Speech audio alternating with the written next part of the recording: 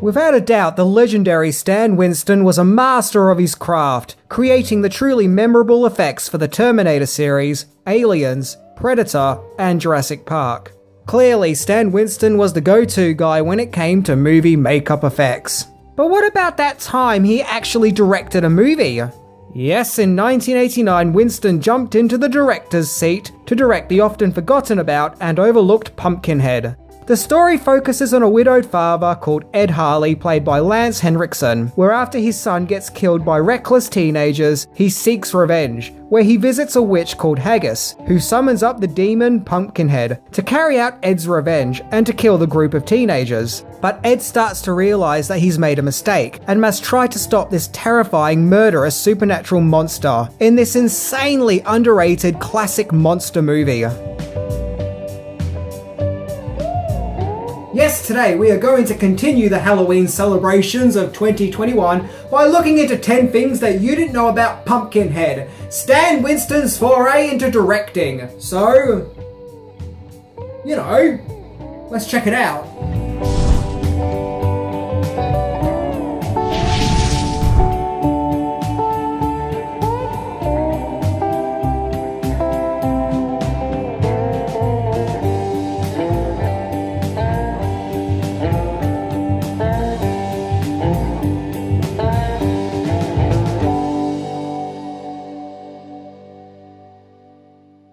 Number 10, based on a poem.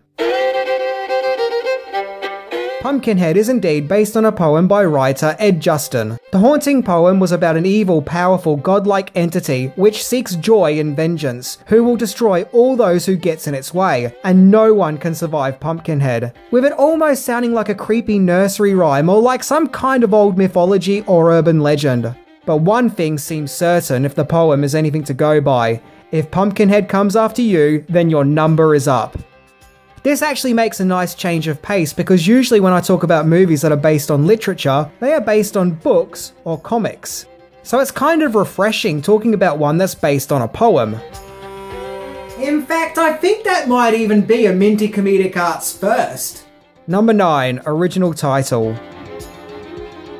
So the De Laurentiis Entertainment Group saw potential in turning Ed Justin's creepy poem into a feature movie. After all, the company previously produced Evil Dead 2, and were probably looking for their next big horror movie property. However, in the early days of production, the movie was called Vengeance the Demon. Yeah, it doesn't quite have the same ring to it, does it? Like, I get where they were going with it. I mean, after all, the monster in the movie is summoned up for the purpose of vengeance. But it just sounds so mundane and stereotypical.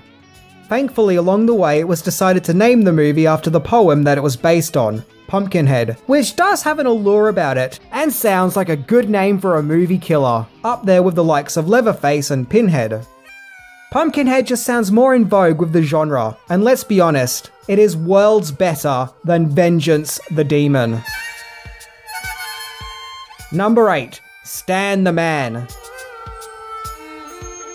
So as mentioned, during the 70s and 80s, Stan Winston was the go-to guy when it came to makeup effects, thanks to his work on the Terminator and Predator films, as well as the Monsters Squad and Aliens. So naturally, the De Laurentiis Entertainment Group sent Stan Winston an early draft of the script, in an attempt to get him on board to provide the makeup effects for Pumpkinhead. However, upon reading the script, Winston got other ideas. He wanted to stretch out his creative wings, and to try out directing for once. And so, because of that idea, Winston became Pumpkinhead's director, as well as also helping to come up with the movie's story.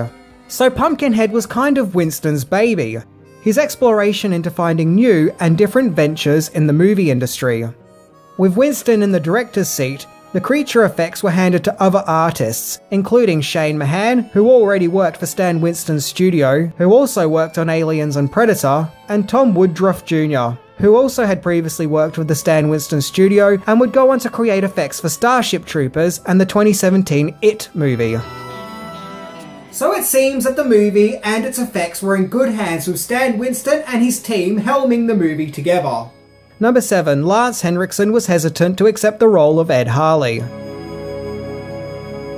Lance Henriksen and Stan Winston already had a history of working together, as the two had previously worked on the Terminator and Aliens. So Henriksen was offered the role of the movie's main lead, the tragic Ed Harley, and was sent a script. However, initially, Henriksen wasn't sold on the script, mainly because he was put off by the title and just couldn't make much sense out of it. So he wasn't exactly jumping up and down to get on the Pumpkinhead bandwagon. However, there was one thing that instantly hooked him in. While randomly flicking through the script pages, he came up to the part of the movie where the Ed character's dead son appears to him and says, "What have you done, Daddy?" This just really struck a chord with Henriksen and immediately made him want to do it. Granted, it's a powerful scene, so despite having reservations with the title, Henriksen reunited with Stan Winston to work on Pumpkinhead. In fact, round about this time, Lance Henriksen starred in quite a few underrated horror movies like Near Dark and The Horror Show, which they somehow turned into House 3, but it's for another story.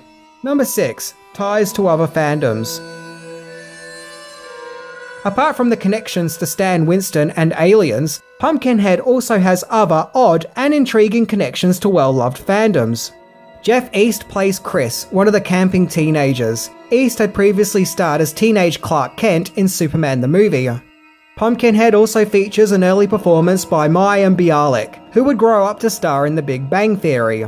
Even the dogs in Pumpkinhead are famous, as the dog Gypsy was the same dog who previously starred as Barney in 1984's Gremlins, and in case you're wondering, the dog's real name was Mushroom.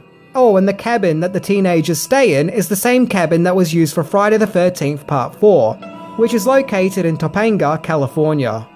And just to add that extra touch of, oh wow, I didn't see that coming, Pumpkinhead was scored by Richard Stone, who was not famous for scoring horror movies, but rather Warner Brothers cartoons, like Tiny Toons, Animaniacs, Tasmania, and Pinky and the Brain. Number 5. The design of Pumpkinhead.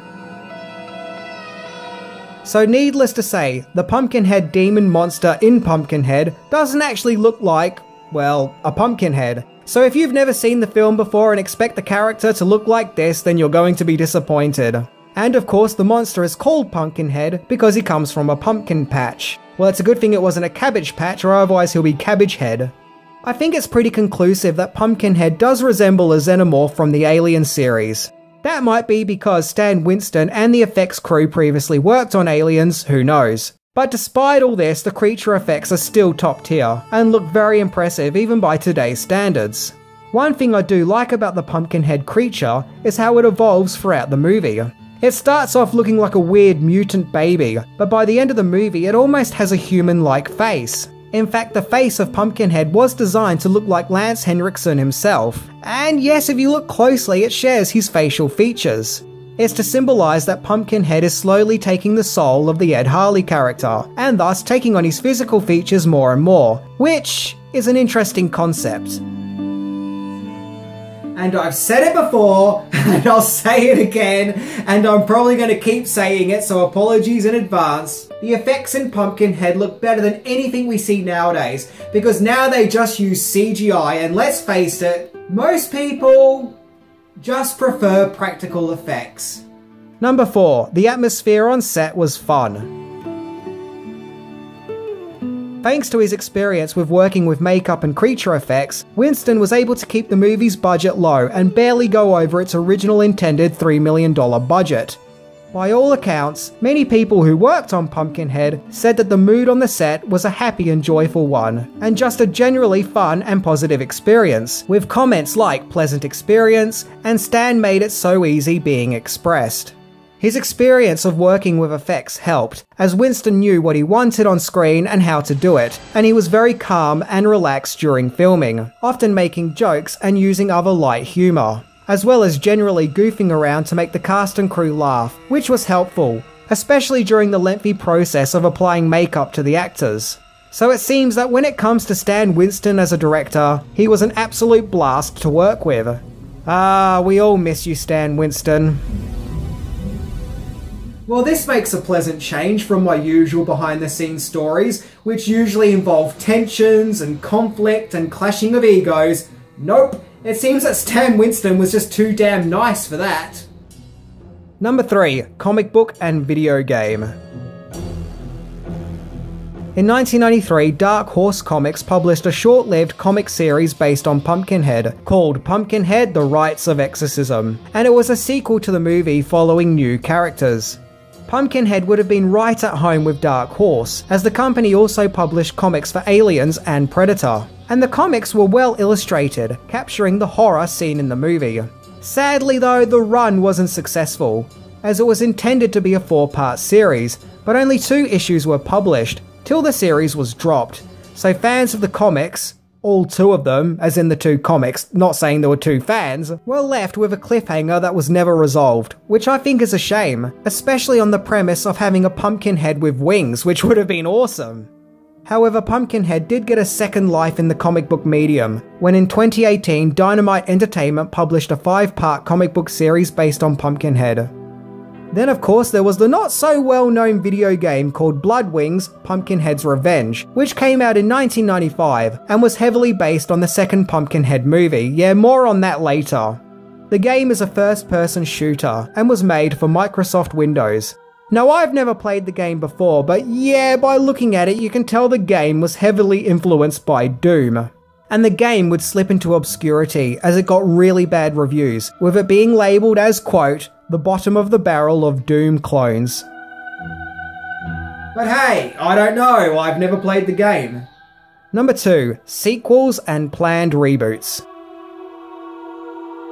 So as with a lot of horror movies, Pumpkinhead became a franchise, as 3 sequels would follow. The first was Pumpkinhead 2: Bloodwings, which was a direct-to-video sequel that came out in 1994. Although majority of critics didn't like this entry, it still has its fan base with people who do like it and see it as a worthy sequel, and claim that it's actually pretty entertaining. Then in 2006 and 2007 there were 2 more entries that were made for the Sci-Fi Channel, with Pumpkinhead: Ashes to Ashes and Pumpkinhead: Blood Feud, and both movies would see the return of Lance Henriksen as Ed Harley. Both entries got fairly mixed reviews. Ashes to Ashes got criticised for coming across as cheap looking, whereas Blood Feud did still get some praise for at least being entertaining. Supposedly, Lance Henriksen expressed his disappointment in the sequels, and regretted taking part in them, and I would probably argue that the sequels are nowhere near as remembered as the original. But that said, it does seem that the sequels do have a loyal fan base that believes that all said and done, they are actually pretty entertaining films. Then in 2017 there were talks of a Pumpkinhead reboot, with Saw producer Peter Block at the helm, but nothing came of it. Who knows, maybe it might still happen, but yeah, 4 years later after its announcement, we are yet to see this reboot.